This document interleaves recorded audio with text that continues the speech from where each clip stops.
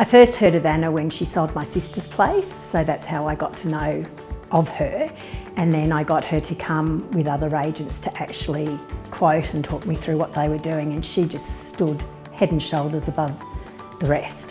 She was very personable, she had a great sense of humour, but she knew her stuff. She was really professional, she had a plan already in her mind of how she wanted to go, and it just gelled with everything. And all the team that she has behind her, all the girls she has working for her are fabulous, and I cannot recommend them enough.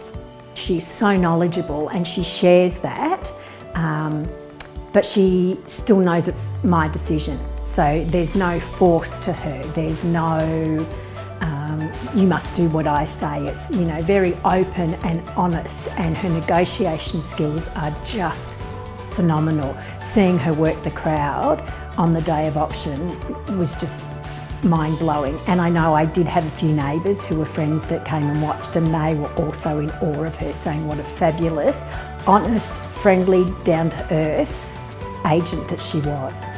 I'd get calls early in the morning or later at night.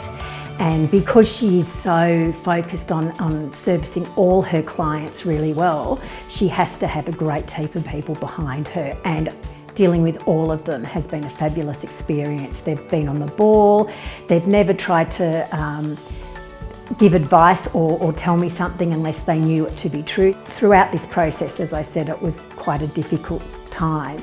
I just felt held by them, and not led, but together we walked through this, and I don't really think you could ask for much more.